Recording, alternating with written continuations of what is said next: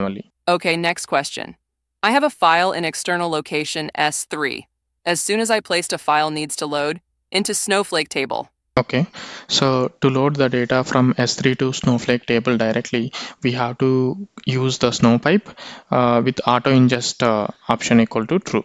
Then only it will load the data from the S3 to Snowflake on real time. So first we need to create the external stage for this one. So in the external stage, we need to define the S3 location where actually our files will get stored. Next, we need to create the Snowpipe with auto ingest parameter equal to true, which can load the data from the external stage to the exact target location. And next, we need to configure the S3 event notification. Like S3, once the file has created, we have to create a SNS topic, SQS or SNS topic, and once the file has loaded, it will trigger a notification to the SQS or SNS, and we have to configure the Snowflake Snowpipe to read the SNS or SQS topic and access the file. So for this, we need to give the permissions on the IAM level and the bucket access level. So this is the complete setup that we have to do. So once we done this one, we can test and we can monitor and manage the Snowpipe using the Snowpipe load history table. So we have a Snowpipe load history table. Using that, we can filter our pipeline name and we can see what are all the previous runs and whether it's success or failure. All that information we can find. Okay, next question. Load only valid records during copy statement? So to load only valid records into the table using the copy statement, you have to use the validation mode parameter. So this validation mode parameter, actually we have to use it in the we have to use when we are copying from the stage to the table, and validation mode equal to, we can set the return rows. So this actually return all rows produced by the query that includes any errors that is detected during this validation. So out of these rows, we can filter only the valid records and we can load that valid records to the table. So that we using that can do by using the subquery on top of the table, and we can load the data to the target table. So once the data has loaded to the target location, we can see the execution of the copy statement using the copy and the history to see is there any issues in the copy statement or not. If not, we can directly validate the rows in the table using the validate function. So this is how we can load the only invalid records to a target table in the Snowflake. Okay, next question. View to check storage of a table. Okay, so to know the table size in Snowflake, we have a view, table storage metrics view. So using that view, we can able to get to know the minor details of a table information like active bytes, deleted bytes, time travel bytes, and even failsafe bytes as well. So this you can query like Snowflake dot account uses dot table storage metrics, and we have to filter your table name. So this is the one way, and here all the information will be available in the bytes. If you wanted to convert to MB or GB or TB, you can convert using the 1025/1024 notation, and that's the one way. And the second way by using the information schema also will get to know. In the information schema, we have a table, something like a tables table. So by using the tables table, it also has a word column, something like a bytes. It will store the actual byte of the table. So we can sum up all the bytes based on the schema and the table name, and we can group by we can do that group by, and we can round up with the conversion to the MB and GB, and that also we can able to see. So these are the two methods we can use to check the table size of a Snowflake. Okay, next question. Does secure materialized view occupy storage? Yes, yeah, secured materialized view will occupy the storage because it is a materialized view, which is nothing but a pre-computed result that it can store. So since it has to store the pre-computed result, it will use some memory, and it will use the memory to store the data. And it is a secured way that it can store, means only authorized users can access the data to protecting the sensitive information. So yeah, it can use, and the cost also incurs, like the storage cost in the physical location, and also the memory that it is occupied by the cache for cache when the query is executed. Okay, next question. Can we perform DMLs on materialized view? No, we can't perform the DML operations like insert, update, delete directly on materialized views. So materialized view is something that it is a result of some query that it is stored in some physical location.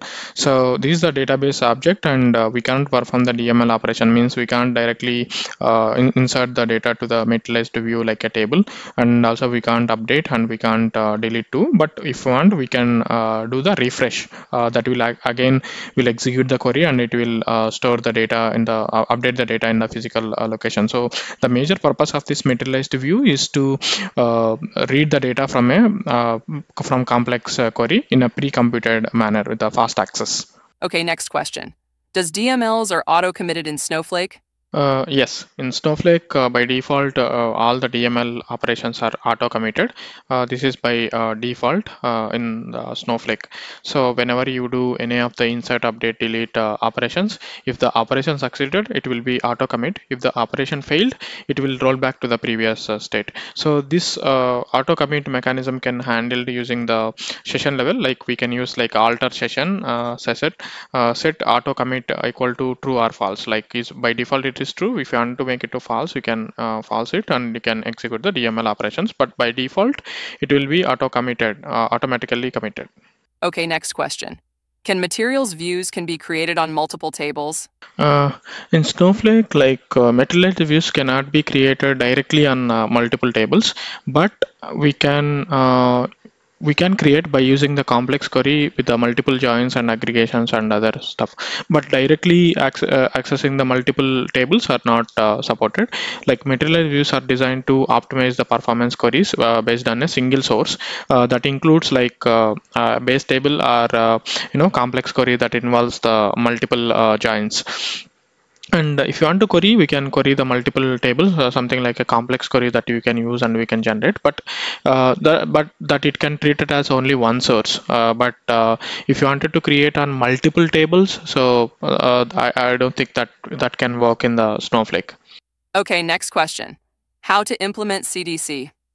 To implement the CDC, change data capture in Snowflake, we can use the Snowflake streams. So this feature actually, can help you to track and capture the changes that was happened over on the table using the operations like insert, update, and delete made to the table in a real time, and it will sync up with the table.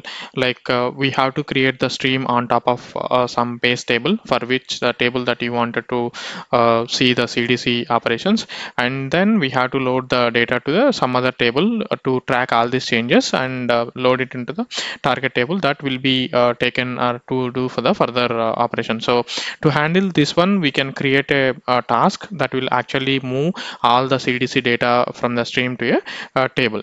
And so streams are basically for this purpose only. It will create some extra columns on the table, like it will create the metadata action columns like metadata action, insert, and update kind of values. Okay, next question. What is the default retention time of Snowflake tables? So the default retention period in the Snowflake table will be depend on the edition. Like if it is a standard edition, it is like 1 day. So that is nothing but a 24 hours. But in case of the enterprise edition and above versions, right? So it will be, we can configure like 0 to 90 days that we can configure. And for other tables like transient and temporary tables, it will be like hardly 0 to 1 days. And we can also set this retention period using the data retention time in days configuration. So this can be done by the users with have an account admin access. Okay, next question. Which constraints Snowflake enforces? Snowflake support the multiple constraints for the data integrity and consistency. It can support the not null, primary key, unique, foreign key constraints. And for the coming to the enforces, Snowflake can enforce only not null constraints, like ensure that column cannot be the null value. If you are trying to update a value with a null or insert a value with a null for the non-null columns, so it will actually throw an error. Remaining all other case like primary key, unique key, foreign key, and all, though it has a constraints, it do not enforce those constraints. This is for the modeling purpose only. Okay, next question. Does cloned object will have storage? Okay, so in Snowflake, when you clone any object in a Snowflake, anything like table, schema, database, it uses a feature called zero copy cloning, which means it do not copy the data actually from original location to other location. Instead, it will reference the same location at initial, but it will create the different metadata. So it will take the current snapshot of the original source.